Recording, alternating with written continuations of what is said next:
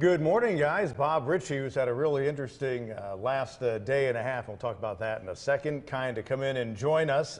Weekends of the Well are back. A doubleheader for the Furman men and women coming up Saturday. 1 o'clock for the women against Western Carolina. 4 o'clock for his team against the Mercer Bears. And then they've got 2 other games coming up in February there. But let's not bury the lead, Bob. First off, let's give you an idea, give the folks an idea. What's been going on in your life over the past few days? At 3:25 in the morning on Wednesday, and I know your days are all running together, this little guy came into the world, you and your wife, Jessica, welcoming Jax. Well, how do you like that? Now you've got at least a shooting guard in reserve. Well, it's been a great 48 hours, and just so thankful for a healthy baby, healthy mom, and we're all still at the hospital finishing up hopefully today and get to come home. But yeah, it's our third child, and we've got Audrey, who's 11, and our son Mac, who's 9, and now we've got Jackson to the world. So we're really excited about that. And with the older kids, you'll have built-in babysitting in just a few years. So there's that. So then last night, the Paladins played at UNCG, and let's show you where Bob was for that, as Furman was trying to get a road win, trying to get to 2-1 in the Southern Conference, and later in the evening, probably having others hold you up at times with little sleep, and you go out, you get a great win. Alex Hunter hitting one of his 5 threes. You pulled it out 58-54. So by morning, you got your little new son in your hands, and then by night, you're playing hoops. Yeah, it's we've got an incredible staff. Unfortunately, Daniel Fowler drove me up yesterday afternoon, and with Jax coming at 3:30 in the morning, we basically were up all night and got very little sleep. So Daniel drives me up. We leave about 2, and I get a good nap in the car, go coach the game, and then drove back last night with Daniel. So it was a great day. I told some of my friends last night it was a top 5 day, but also probably a top 5 tired day as well. Yeah. But sometimes that's how it works. Some of the hardest things in life can be the best. And let's give your wife credit for the wonderful understanding, as all of our wives have. But I'm assuming you got in the car with Daniel, you were out like a light about 5 seconds into the trip, and you woke up and we're in Greensboro. Anyway, so coming up, as we said, Saturday, the first of what will be 3 weekends at the Well. The excitement of playing in the downtown Greenville Arena. You did it a couple of years ago. You had 3 men's games and a women's game in there. But it's a pretty cool aura for the team, isn't it?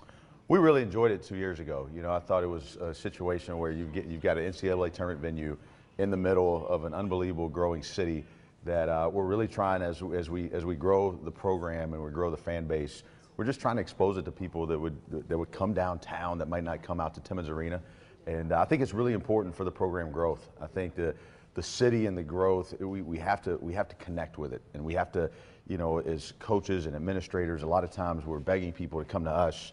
I think this is a move where we want to come to the city, and we want to be right in the middle of it on 3 selective Saturdays a year that we feel like are going to be 3 very good games. But it's a lot of fun. It's a doubleheader. The women are going to play first, and then we'll play after them. So you get to see both games, and we're looking forward to getting out there playing a really good Mercer team that won versus Sanford last night at home, and should be a very competitive game.